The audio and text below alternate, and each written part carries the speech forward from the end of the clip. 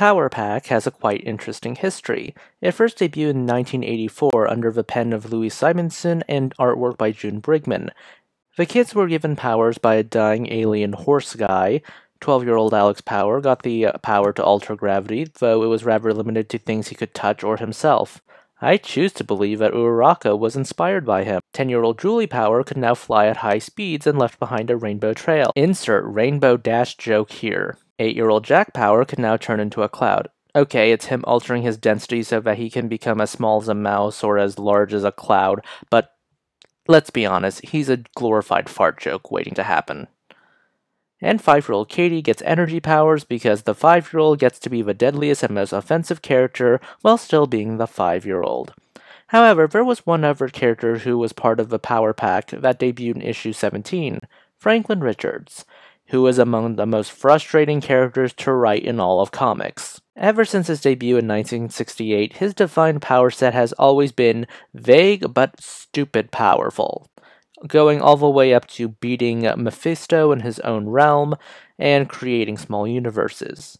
And he would be among those who would help recreate the multiverse after it died in a puddle of its own blood. Needless to say, his power set here is basically astral projection and dreaming up prophecies. If he was too powerful, there would be no dramatic tension in this book.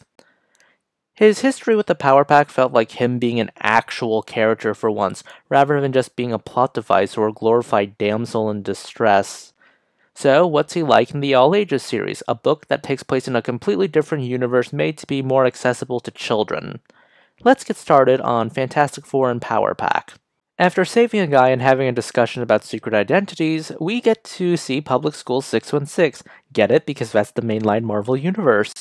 Jack is the center of attention in his class, only for Franklin Richards to show up and basically steal his thunder, as a kid who basically skipped a bunch of grades. And with that, the heir to the Fantastic Four makes Jack overdramatic, moody, and obsessed with getting revenge. That escalated quickly.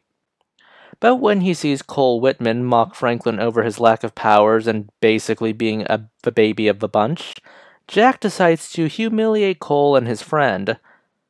We see Jack warm up to Franklin a bit more, and even invites him to go rollerblading with his siblings. I do like the small moments of characterization in the Power family, where Jack is the only one who seems to consider Franklin's feelings, because Franklin isn't exactly happy to basically be celebrity gossip central. Oh, and if you haven't noticed, Cole Whitman was the name of a boy mocking Franklin. Cole Whitman in Earth 616 was the daughter of Bentley Whitman, aka the Fantastic Four villain, the Wizard. That's the case here, except Cole is a guy rather than a girl in this universe. And like all terrible parents, Cole is able to break into his father's armory with ease. But as Julie puts it, they're very ineffective in combat because, let's face it, they will only pick on those beneath them, not above.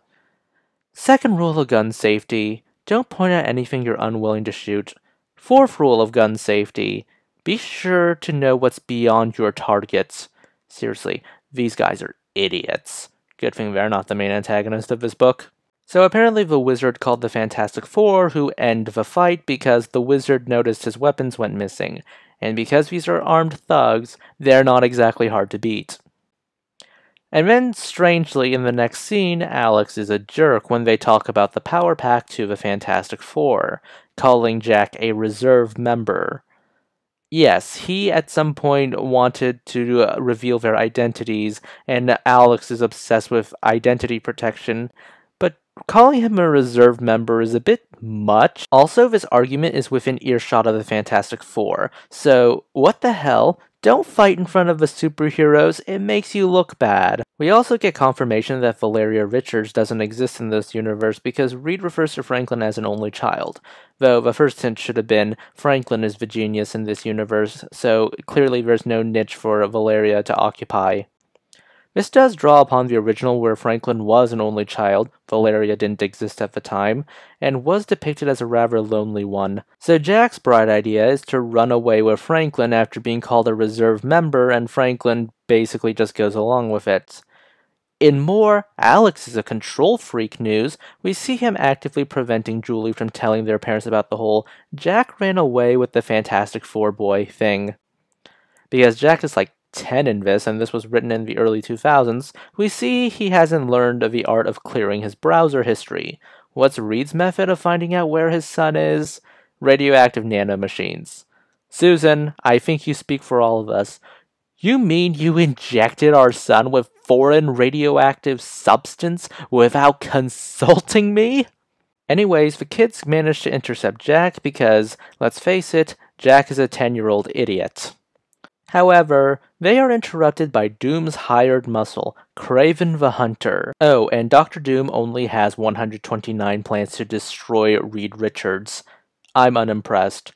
Only 129 plans to destroy your arch-nemesis? Come on, Victor, do better. Kraven does get Franklin, but Jack and Katie are brought along for the ride. After some sibling banter where Jack provokes Katie, we see Katie blast a hole in the bubble, which allows Jack and Katie to escape. Well, Jack escapes. Katie is about to become street pizza. Jack goes on about the brilliance of his escape plan. I would point out that Jack made more problems than solutions, like not nabbing Franklin, but Alex does that for me. He also has the bright idea to say, at least we're out of trouble.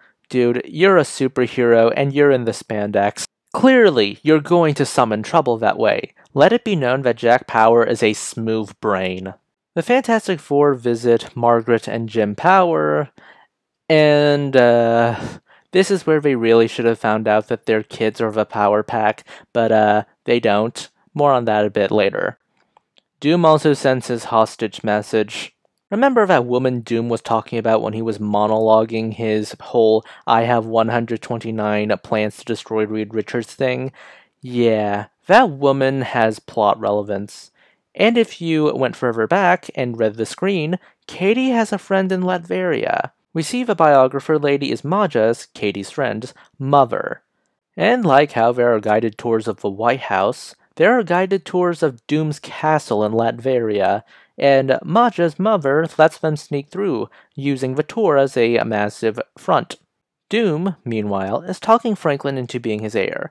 If it sounds really out of character for Doom to let anyone but him rule Latveria, much less destroy the Fantastic Four, congrats. You figured out that Doom laced the drink he's been giving Franklin with a potion to swap their minds. Meanwhile, Doom fell into a coma because he let the Fantastic Four, not even the Fantastic Four, the Power Pack beat him. The Power Pack, meanwhile, are currently in hot water over their trip upstate, but not to Latveria. Okay, this is what frustrates me about this book, and I'll get to it later. The Power parents don't exactly figure out their children are superheroes, but they didn't in the original series either, but we'll get to this eventually. Jack, meanwhile, decides to float off to the Baxter Building and not home.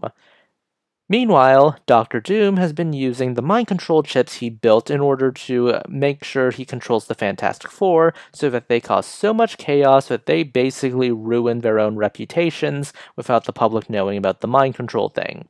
It's a solid plan, only for the Power Pack to crash it. During the fight with the Fantastic Four, Jack manages to remove one of the mind control chips and plants it on Franklin. Franklin's explanation as to why he and Doom swapped bodies again is putting a servo disc on my neck meant I controlled myself. You created a logical paradox that short-circuited the disc and returned me to my body. I'm with Jack on this. I made a logical what now? Of course, don't you know anything about science? I didn't mention this earlier, but Reed dragged Doom's body back to the Baxter Building so that they can keep an eye on him and, if need be, just launch him into the negative zone. So Franklin orders the Power Pack around because he's really the brains behind the operation, and they throw Dr. Doom into the negative zone, where he dies. I refuse to believe that Franklin didn't order them to kill him. Mainly because, since he's a composite character of Valeria, I see Valeria playing the Lethal Force game a lot more at Franklin's age, so I say they killed him. Franklin is inducted into the Power Pack. And we see that the Fantastic Four discuss their regrets about going public with their identities. And Julie basically runs over to Alex and tells him not to tell the parents about their identities as heroes, and Alex ends up taking the blame for the Power Pack's antics. The end. In terms of story, I think it's a fun version of Franklin becoming a member of the Power Pack. I do like how miserable he looks whenever he's talking about being the celebrity son, and the artwork does a great job of conveying how he truly wants to feel normal. His friendship with Jack is cute and charming, and having him be the one to outwit Doom is satisfying. However, there's a few problems with the story. Alex is a bit of a control freak to his siblings, and it gets grating. I think he's probably the reason why the original series and this version of Power Pack always have problems internally and can't just really vent to anyone else. There's not much in the way of an extended supporting cast that would help the venting and the bleed-off. Though credit is where credit is due, Alex does end up taking the blame for his siblings' actions and his own, even though it's a lie, but I don't think real-life control freaks would actually admit to mistakes, much less make up lies to protect other people, unless it was helping their own skin as well. But there's a few bigger problems with this story. The underlying conflict is whether or not to go public with your superhero identity. However, the problem becomes apparent when you see how this book tries to conflate such issues. The book is wanting to conflate going public with your identity and revealing it to close relatives. The book says basically revealing your identity to your parents and going public is the same thing, or at least morally comparable, and Alex is basically lying to his parents. It's quite bad, and it's not the moral that they want to preach.